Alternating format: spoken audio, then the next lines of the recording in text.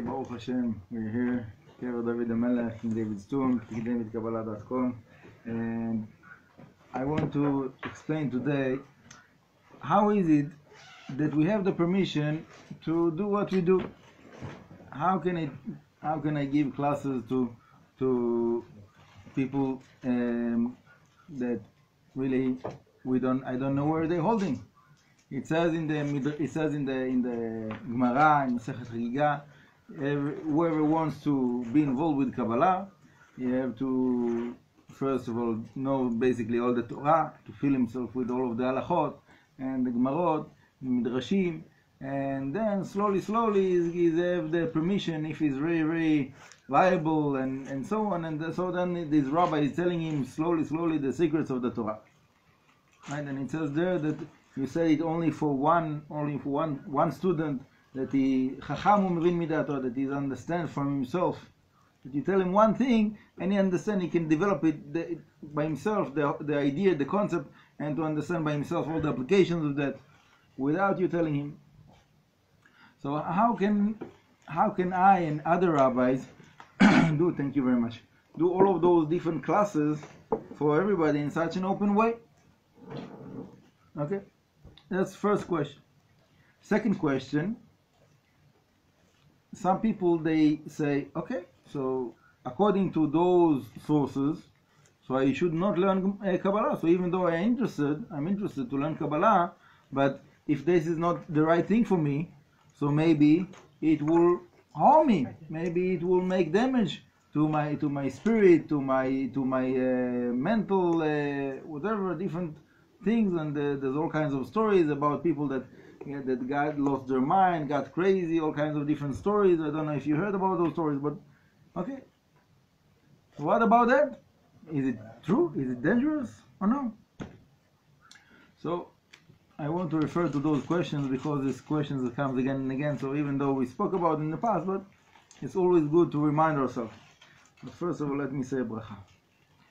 Baruch atah Adonai Eloheinu melech haolam שהכל נהיה כדברו. Amen.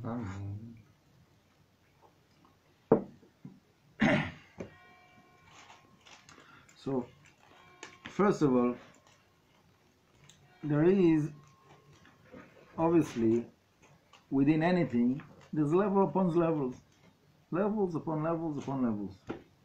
Meaning, every person is liable for in some degree. Okay. Let's say if we give the comparison between the physical and the spiritual. So if I will ask you, if you meet the guy in the street and he's asking you to give him some money, right? It happens all the time, right? So if it is a small amount, probably you give if you have in the pocket. Why not? If it's bigger amount, so it depends how the person looks. If it looks something that it's serious and so on, so then a little bit more. And as much as the amount increases, so then you have more expectations from the guy to show that he's more serious, that he's more reliable. Maybe you want to have witnesses, maybe you want to write a document, and so on and so forth, right? According to the amount that you give, so you expect the person to give you back in extent for what you give him, something that is more significant. The way that he speaks, like explanations why he needs the money, so on and so forth, all kinds of things, right? If it's someone that you really know, so it can be a very significant amount. If it's someone that you really admire, maybe you give him all what you have. Depends. What is the level that you know the person? How much you can rely on him, right? Now let's go back to the spiritual. There is a certain amount of knowledge of the Kabbalah that it can be shared with anyone, any human being, Jewish, not Jewish, observant, not observant, whatever. Why? Because all human beings have the common denominator of desire to connect to something higher. Even if they cannot define exactly what it is, what does it mean, but there's a certain built-in, I wouldn't say interest, it's not the right word, built-in thirst, built-in need to connect to something that is higher, something that is bigger, to have meaning to our life as human beings. So to answer those questions is something that is humanly. So before being Jewish or being observant, that's something that is for all human beings. Now obviously, anyone that he wants to go deeper and deeper and deeper, so as much as he wants to go deeper to the deeper secrets of the Kabbalah, so also he needs to perform more, whatever it is. There's different levels, right? Someone that he wants just the basic, so it's enough for him to keep only the basic. Excuse me. Someone that he wants a little bit more than that, so he needs to keep a little bit more than that, right? So there was one time, I think I told you the story. One time there was someone that commented on one of my classes on the Facebook that this is the Kabbalah of the Orthodox Jews. There is Kabbalah of like everybody, and there is Kabbalah of the Orthodox Jews. So that's what I'm teaching. So now I know where is my box. Okay. So for me, it was very amusing, and I started to argue with him, like what does it what kind of other Kabbalah there is. So this guy is coming from a background of the Kabbalah Center that I think that most of the people here heard about it.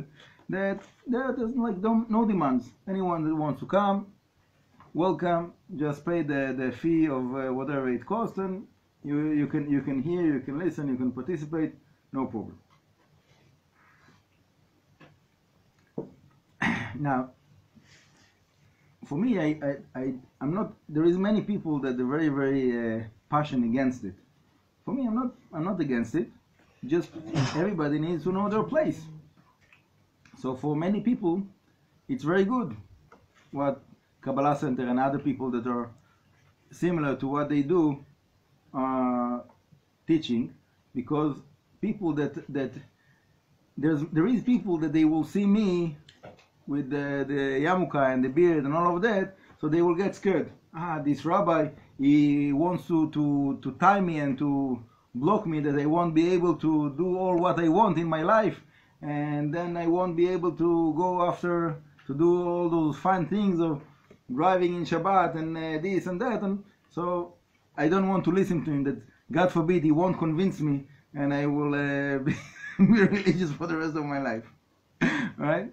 There is people that's what they think. So what they do? So they go to a place like Kabbalah Center or other rabbis that are like that. There's no demands, and they listen to some words, and obviously the words there, it has some foundation. It comes from some kind of truth, even though they added a lot. But there is a good sources in the right source from the zeir, from Rav Ashlag.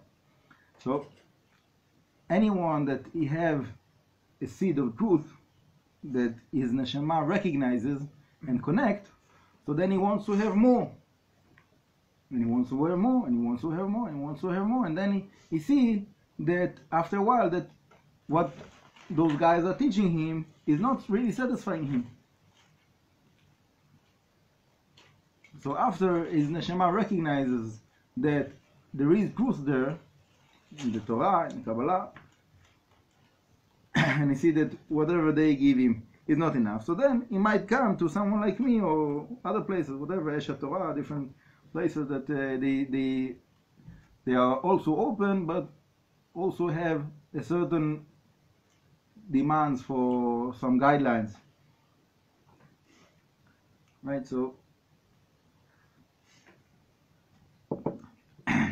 now, why is it needed? Again, why is it needed to have some guidelines, to have some borders of what is permitted, what is forbidden, and so on? Because as much as a person he wants to go inside of the wisdom of the Kabbalah, so he needs to have spiritual protection. Why? Because it's like, let's go back to the parable of money. Okay, if you're going with $100 bill on you, okay, fine, it's not such a big deal. If you start to carry on you big amounts of money, so you start to be nervous. You don't want people to know about it, because there's people that might steal it, might if you go in certain places with a certain amount of money, it's a life danger. People get killed for those things, right? As much as a person have more wealth, so he needs to protect himself, right? The poor guy doesn't need security camera on his house. Why? Because there's nothing to steal. If a robber will come in, he will see that there's nothing to take from there, so you just leave, right? Someone that is, as much as a person have more wealth, so he needs more security, right? So in the same way, go back to the spiritual. When a person he doesn't have anything, and he just goes after his lusts and desires, so his neshama is not really receiving the light, because he cannot hold the light. It's like a vessel that have holes. So how much tea I can hold if the cup have a hole? A tiny bit of tea will left. You can pour the tea and it goes out. Tiny bit will stay. So someone that is not keeping anything, it's the same way. When a person is guarding himself more and more, so he's building spiritual protection. The mitzvot is the guidelines that we got from Hashem, that we will be able to contain, to hold the spiritual abundance. So I'm not saying that someone that is not keeping all the mitzvot should not be involved with it and should not meditate. I'm saying go for it, do it. But you have to know that even though you can have all kinds of experiences with it, but you cannot hold the abundance. It goes out. As the same way it comes in, the same way it goes out. Like the cup of the tea. You pour the tea, and it just goes out. At a certain point, the person understands that he's losing more than what he's gaining, so then he's starting to go. He goes back and he starts to build himself from scratch in the right way. Now, again, as much as a person gains more wealth, spiritual, so he needs more protection. Okay? So, for example, myself, when I went to learn in the Yeshivat Betel, the Kabbalist yeshiva in the old city, about 15 years ago, something like that, 16 years ago. So the rabbi there, he asked me, "Are you married yet?" I said, "Not yet." He said, "So come back when you're married. Then I'll teach you." Why? Because when you get married, Bezrat Hashem soon by all of you, amen. So it makes spiritual protection. It gives extra spiritual protection. Someone that is married but there's no domestic peace between him and his wife, so there's holes in the wall that's supposed to protect him. Okay? As much as a person is more sensitive and more care about his wife, and so they have more harmony between them, so the wife gives him the spiritual protection that he can really dwell more and more into the depths of the wisdom. So again, also about that, if you would have want to go to learn in the yeshiva where I was learning for more than 10 years, they wouldn't accept you. Why? Because there they're dealing with hardcore stuff. It's the kavanot of the rashash, and the deep advanced meditations. So then, it's also, for sure you have to be Jewish, for sure you have to be full observant, but also you need to do extra things. Also you have to be married, also you have to do all kinds of tikkunim, fast days, all kinds of different things, to be qualified to build for yourself more and more spiritual protection, that when you get the abundance, so it will be kept. Okay? Now, again, there's many levels, endless levels. Okay? As much as you want to be serious, as much as you want to gain more wealth for your neshama, you have to make sure that you're building yourself in the right way. So, about 20 years ago, almost 19 years ago, when I started to be involved, to be interested in learning Kabbalah, so the first rabbi that I was learning by him, Rav Itamar, so he told me, when you learn halakha, you're building the vessels. Then you can learn Kabbalah, and that's the light that fills the vessels. So for me, for many years, that was all what is halakha is about. It's just a preparation to get to learn Kabbalah. So I remember one time I went to a Chabad kollel, and in Chabad they learn Chassidut, and then in the rest of the day after the prayer they learn halakha Gemara. And for me it was the opposite. In the beginning of my day I was learning halakha, like this rabbi told me, to build the vessels, and then the rest of the day I would learn Chassidut and Kabbalah.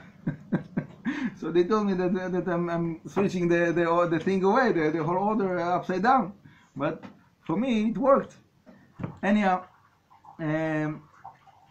what to learn first, what to learn after, that's like secondary. But the main thing is that when a person wants to complete himself, to have a complete structure, so you have to have time to learn all the Torah. So when you go according to the order of the Arizal, he said it, by the way, in Shara Mitzvot in Parashat V'Etchanan. So the order is first to learn the Torah, then Nevi'im, Ketuvim, Mishnah, Gemara, Halakha, and then Kabbalah. Kabbalah is the neshama that dwells within all of the Torah. When someone is learning only the first levels, and he doesn't get to the higher levels, so it's good, but there's a lot that is missing, right?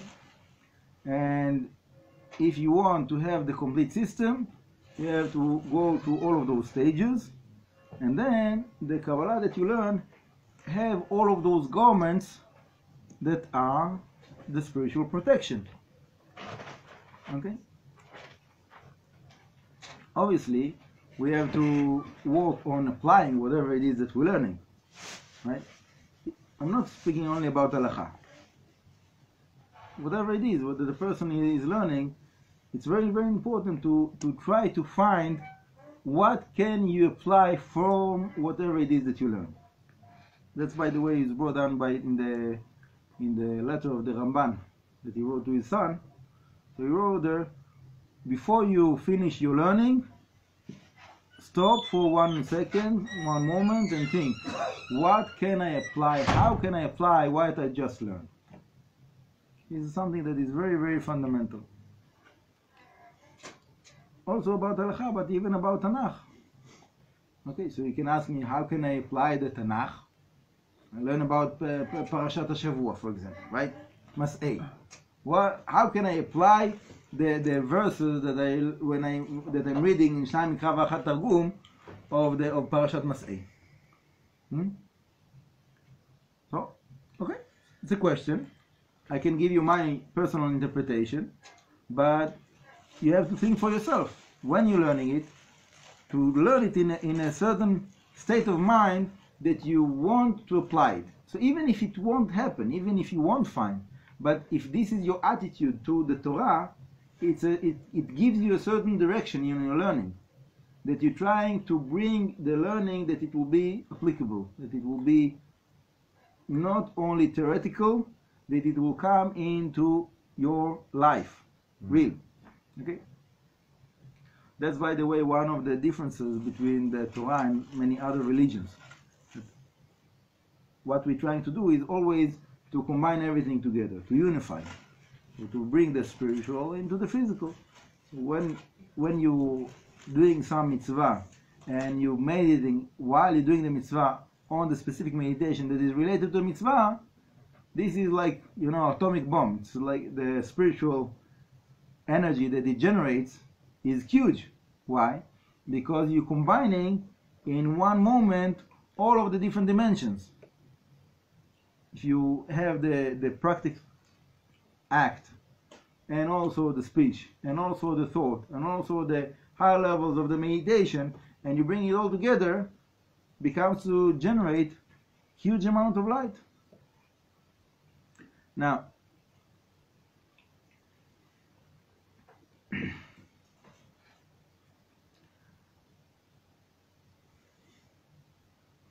basically, I gave the answer, but I want to summarize it to make sure that we're all on the same page and we understood what was said.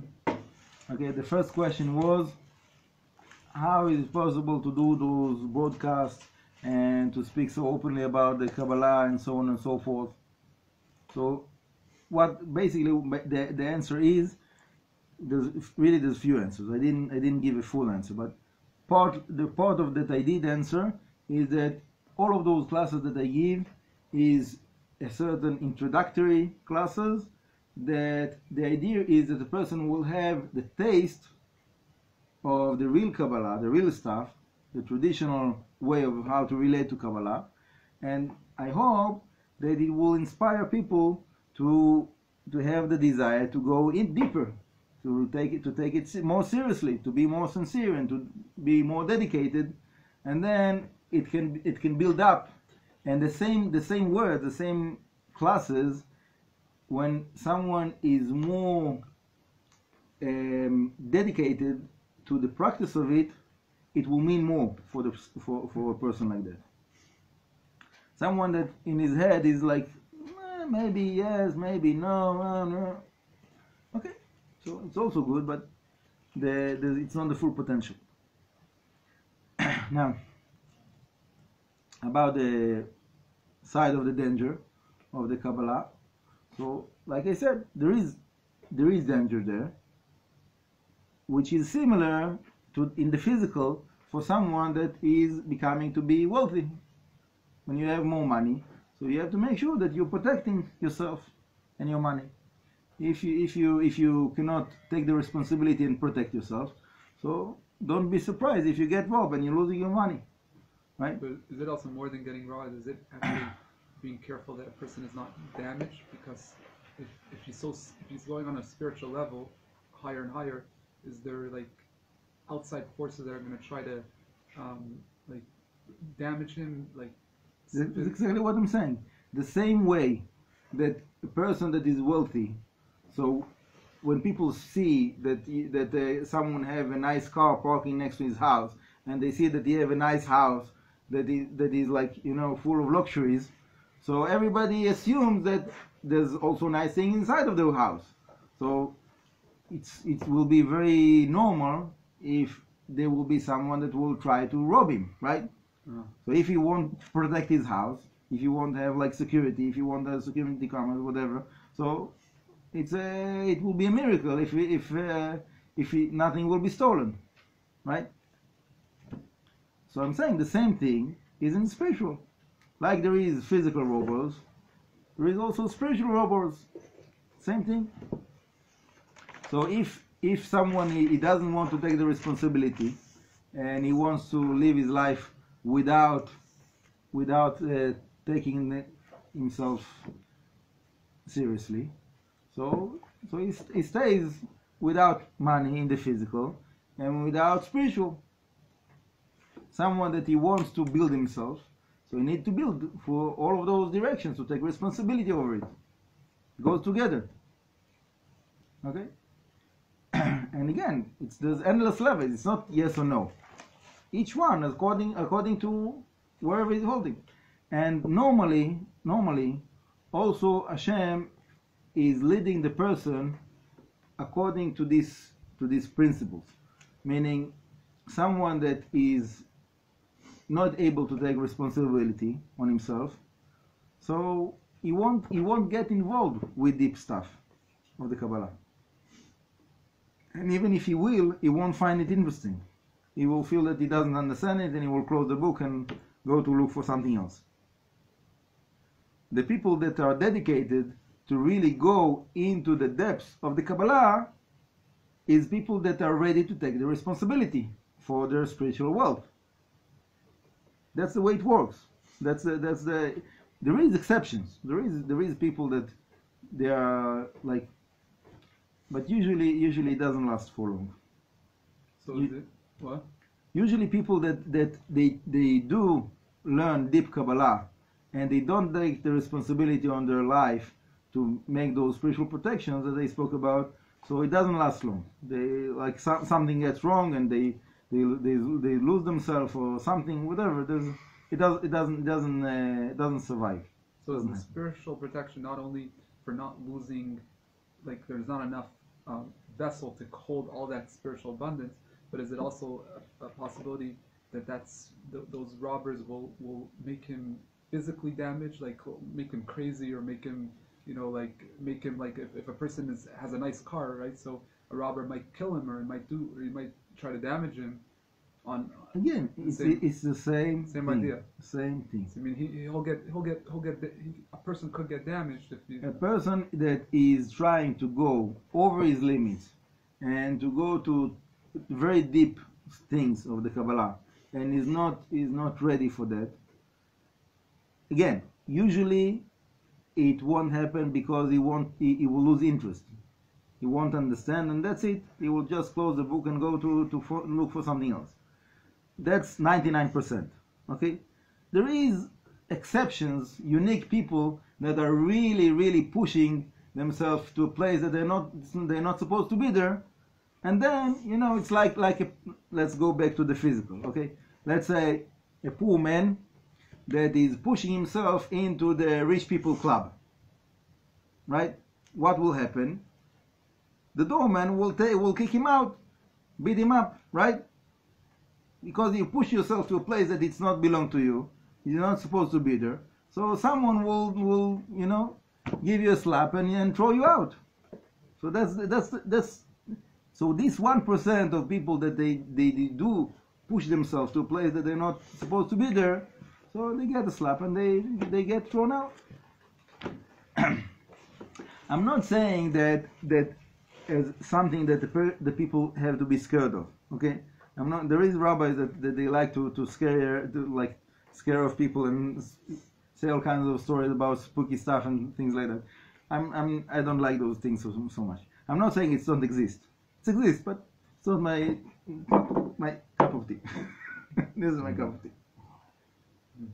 Because doesn't it also say even a Talmud Chacham has to be careful if he's going out on the street by himself? You should have somebody accompanying. Right. That's example. Exactly. That's example that someone that is more rich, is more wealthy in his spiritual, so he needs to have more protection. So one of the things that he should not go by himself. He should have someone that is helping him. So the person that is helping him is also about the physical, but it's not the main thing. It's not about the physical. That when you have more people that are kosher people, so it builds up more spiritual protection. Right? That's also one of the things of minyan.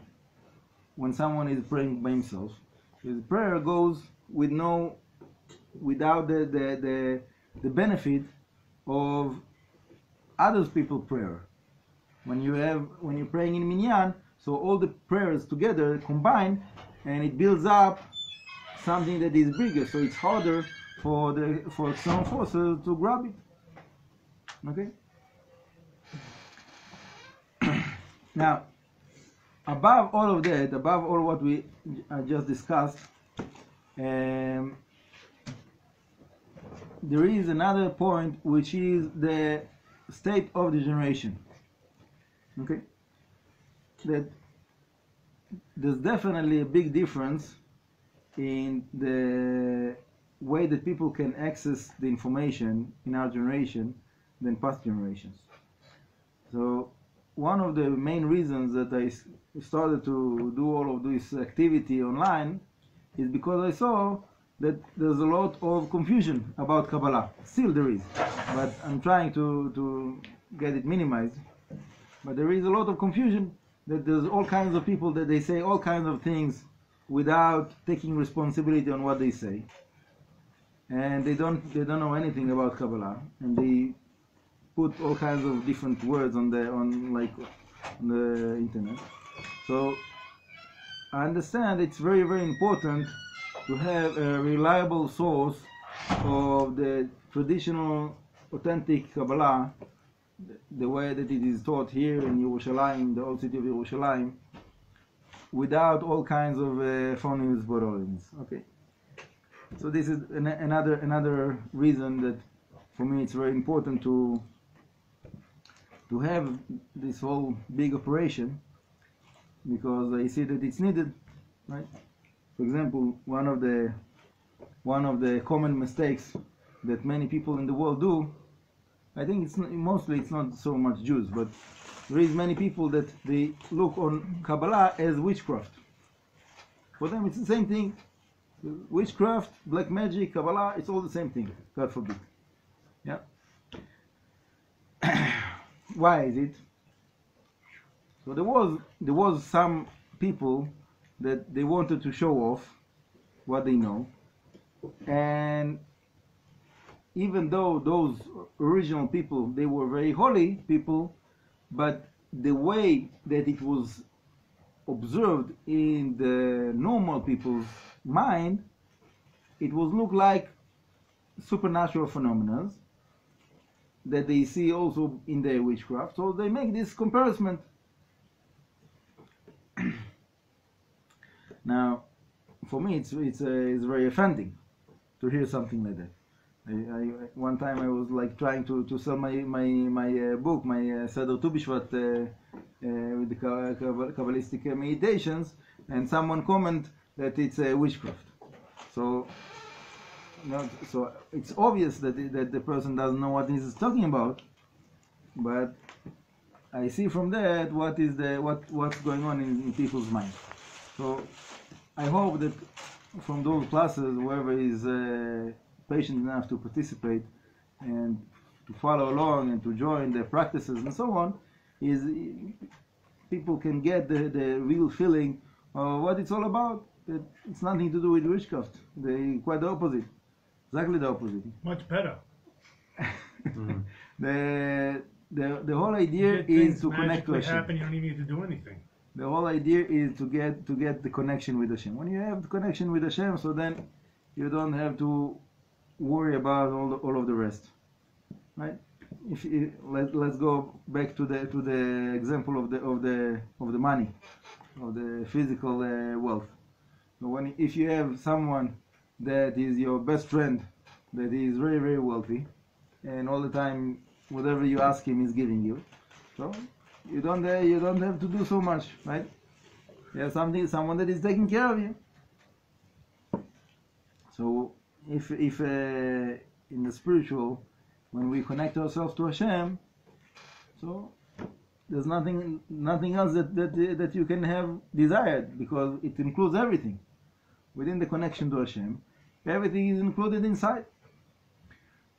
So that's why all the time I'm saying that every time we're doing those meditations, all kinds of different applications of those learnings that we do, that again, it's introductory, but it's very, very real. Okay, even I'm telling you now something that maybe you'll be surprised to hear it, but some of the practices that I do with you, there is people that are very, very knowledgeable in Kabbalah, and they learn years, and they don't know those things. The practice of the meditation, there's many people that they skip it in their learning. There's many people that they learn Kabbalah and it's only theoretical. It's not doesn't come into practical practice. So the reason I do that again is that people will have a taste of the real thing, And hopefully, anyone that is interested have to take the decision to be more responsible and to take himself in the right perspective, the life, right perspective of what it's all about, and to make the decision according to that. Each person to make the calculation, to make the decision, to bring the results, to bring those decisions into his life in a practical way. And once again, as much as a person is taking on himself to build himself in the right way, Hashem is permitting him to go deeper and to understand. And I can tell you that not long ago there was someone that came here from LA, and he told me that he almost doesn't speak Hebrew. He cannot read like a letter in Hebrew, but somehow he's opening Kabbalah books and he's reading a letter from the bank in Hebrew. He won't be able to read, but he's opening ancient Kabbalah books. He's reading. Somehow he understands. And he showed me many books that he have, books that I don't know. Yeah, he found all kinds of ancient books, and he's really like, putting marks and this and that and highlights, serious. He's learning it. So how can it be? You wonder, right? How can it be? So the answer is, when a person is ready to dedicate himself and is taking those things seriously, and is putting his time and effort and dedication into those things, Hashem is replying and answers him by giving him the permission to dwell inside of the wisdom. As much as you are dedicated, as much as you're giving to Hashem, Hashem gives you much more than that. So, B'ezrat Hashem, I hope that those words fall on open ears, and that people that listens, they take it seriously, because it's very, very serious matters. And B'ezrat Hashem, we will continue and learn more and go deeper as much as Hashem will allow us. Thank you very much. Bracha v'atzlacha, and see you tomorrow, B'ezrat Hashem.